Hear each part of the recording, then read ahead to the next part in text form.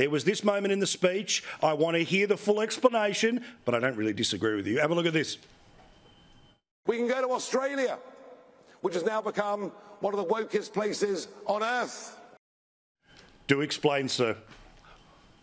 Well, yes, I think Sydney and Melbourne are amongst the wokest places on earth. I mean, after all, when I was with you just a couple of months ago, you know, the New South Wales Police demanded a ransom for me to give a speech in case my words left anybody feeling unsafe. I mean, what the blooming hell's going on? A friend of mine in Sydney sent me a video, I'll pass it on to you, of a drag queen reading stories to 3-year-olds. Wow. I came up against some protestors from Sydney University.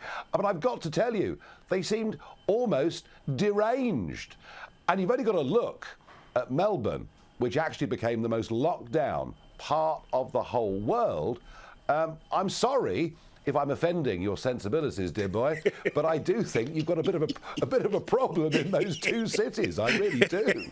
You know, I've got the height of a rhino. It's all good. The Deputy Lord Mayor of Melbourne is also on our show right now, so he'll respond to all of this in a moment or two's time. But thanks for the shout out and the content. I appreciate it.